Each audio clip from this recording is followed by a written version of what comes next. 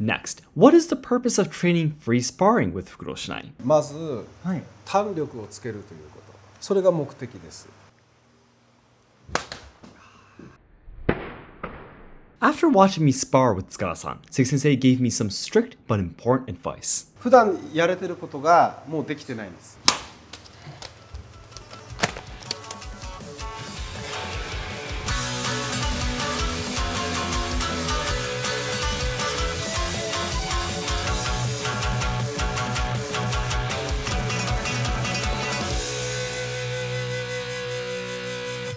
皆さんこんにちは and welcome to Let's Ask Seki Sensei. I love to be the host Shogo from Let's Ask Shogo and this is Seki Sensei. 先生、本日もよろしくお願いします。お願いいたします。ということで、今私も持たせていただいているんですけれども、こちらFukuro-shinai。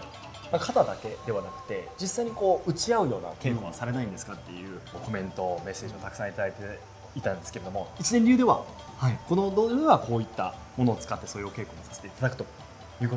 We receive so many comments if we ever do any free sparring at our dojo. The answer is yes, with these special shinai. So today, Seki Sensei, the 22nd headmaster of Kobudo Asayama Ichiden Ryu with 400 years history, his best student Tsukada-san, and I will spar with each other to show you how we train with Fukuro-shinai. Most Iai kenjutsu Ryuha styles hardly train free sparring, and it's also very different from kendo. It is rare to see a video that shows free sparring practice with tools and methods unique to Japan. So please, watch this video till the end. By the way, tickets for the 3-day training camp in Japan held by Seki Sensei and Let's Ask Shogo are now on sale. Check out our Patreon page for more information. So then, let's get started. First of all, let's learn more about what Fukuro-shinai are. Fukuro means bag, and shinai means bamboo sword. 竹を8つくらいに割って、革の袋かぶせたものなんですね。まあ竹刀の元祖みたいなもんですね。でこれで有名なのが柳生新影流とかね。Fukuro-shinai were invented to be able to free spar without getting any deadly injuries. From my personal experience, getting hit by these is slightly more painful than getting hit by a plastic baseball bat. So it definitely hurts. But on the contrary, it means that it only hurts, as Seki Sensei says. However, hurting your fingers may end your path as a swordsman, so we always wear gloves for safety. Most Fukuro-shinai don't have tsuba, but we have these special plastic tsuba so we can test the Ryuha's techniques, which require one. Next, what is the purpose of training free sparring with Fukuro-shinai? まず、弾力をつけるということ。それが目的です。打たれてそのまま縮こまっちゃうようでは困ると。稽古で培ったものがどういう形でかふとした瞬間に出るかどうか。だからタコ殴りにして相手やっつけりゃいいというもんでもないし。でこれも圧倒的に慣れですから。The main purpose of free sparring with Fukuro-shinai is to build courage and develop grit. It is impossible to fight in a state of mind that allows fear to dominate you when the time comes. It is a training method in which fellow dojo members help each other and test their techniques in a tense atmosphere. There are a few other points we want you to understand about free sparring with Fukuro-shinai, but I'll explain them while you watch us compete. The first match will be Seki Sensei versus Tsukada-san. This will be a good example of how an experienced trainee in our dojo spar.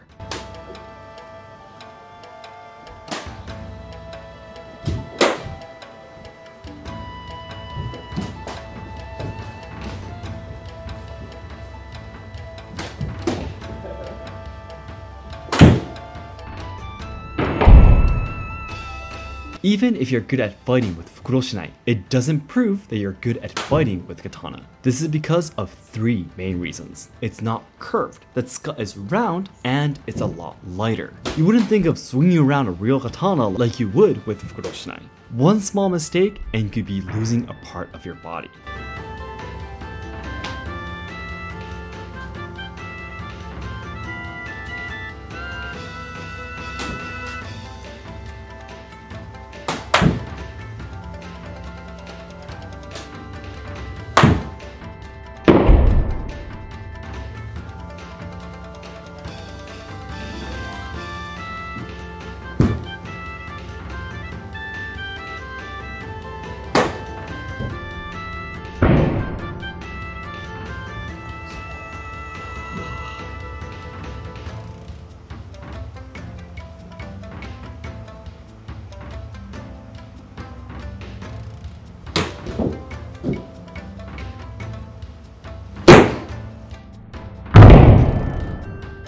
Seki Sensei said that Tsukada-san has a very gentle personality and doesn't prefer to spar aggressively, but rather tries to actually use real techniques of our Ryuha style, which is exactly the point of this training method. The next match will be Tsukada-san versus me. Honestly, I hardly have any experience with competitive martial arts, and although I've been training Iai Genjutsu for 9 years, I look very pathetic in the following clips. But I promise everyone watching this video I will keep improving so we can look at this video and see how much I progress in the future. I also want our online lesson members and anyone who will be joining in the future to know that it's okay not to be perfect from the beginning.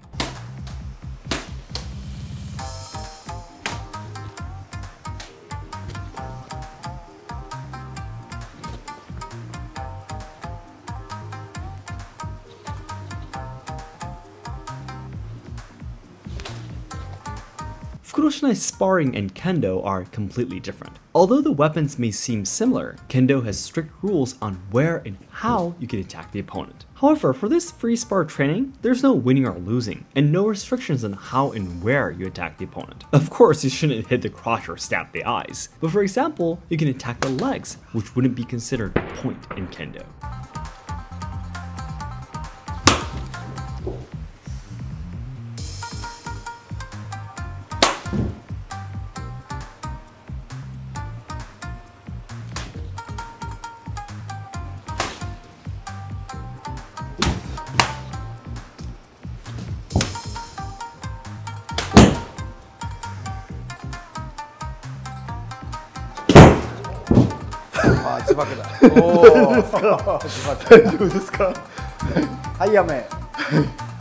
After watching me spar with Tsukada-san, Seki Sensei gave me some strict but important advice. 普段やれてることがもうできてないんです。つまり腰が引けちゃって手をうんと前に出してずーっとこうなっちゃうでしょ。それが弾力のなさなの。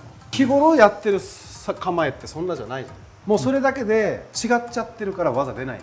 Seki Sensei taught me that an old teaching says, learn you're weak when you can attack at your chance. If you're not always in full control of yourself, you won't always be ready to attack when the time comes. 自分ってものをピッとこう保てないとダメ。相手を打つことよりもその方が大事かもしれない。さすればいつでも打つことができるという状態にだんだん近づいていく。これがね、防具のない世界の怖さなの。面かぶっちゃうともうね、緊張感全然違っちゃうんで。As Seki Sensei says, wearing or not wearing protective gear to spar is very different. Even experienced kendo practitioners become scared and unable to move as usual in this training method. The final match will be Seki Sensei versus me. I tried my best to focus on the points Seki Sensei taught me earlier.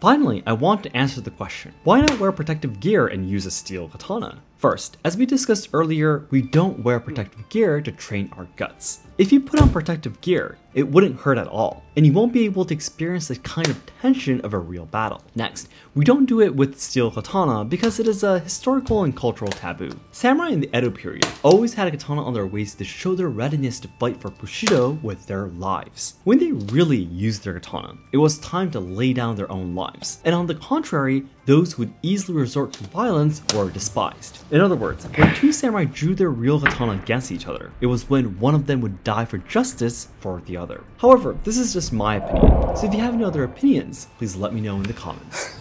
はい。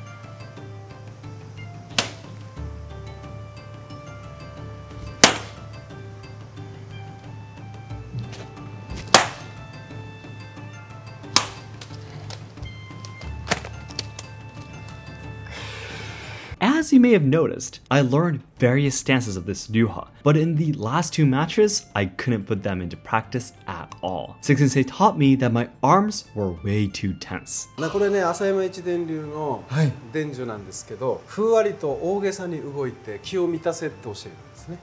あーってね、まあ実践さながらというか、そんな風にしてると余計にダメだって。気を詰める、気合を入れるじゃなく、気を満たせと、ふわーっと。そんな風にしておいて現場でテンパってちょうどえって教えるんです。Our Ryuha teaches us that it is just right to be lazy and not strain ourselves too much. However, it takes a lot of experience to be as relaxed as Seki Sensei when actually facing an opponent. I would definitely like to challenge this again. So that's it for today. Thank you very much for watching. 前回大阪でやらせていただいた時は、さらに何もできなかったんですけど、少しやはり塚田さんとやらせていただいた後、先生からアドバイスをいただいて、いつもの近い構えに持っていくっていうことだけは意識するようにしたんですけども、ちょっとだけ変わりました、自分の中で。そう、すぐ思った。塚田さんとやってる時と、人変わったと思った。本当ですか？それは良かったです。少しでも進展があったのであれば。Seki Sensei told me that my face looked completely different in the second match I did. I was glad to know that it was improving little by little. So everyone, if you learned anything new about the practice that we do with the Fukuro-shinai in our dojo, please let us know in the comments. And our goal is to achieve 100,000 subscribers by the end of this year, 2023. It'd be great if you can help us out by sharing this video with your friends and family. 本当に誠にありがとうございました。はい、お疲れ様でした。Everyone, thank you very much for watching this video. 皆さんどうもありがとうございました。Want to learn iai and kenjutsu skills from the Kobudo master, Seki Sensei? Our online lessons have perfect English interpretation and are accessible to anyone worldwide. We will even be providing down ranks depending on your progress. Check the description box or pinned comment to join now.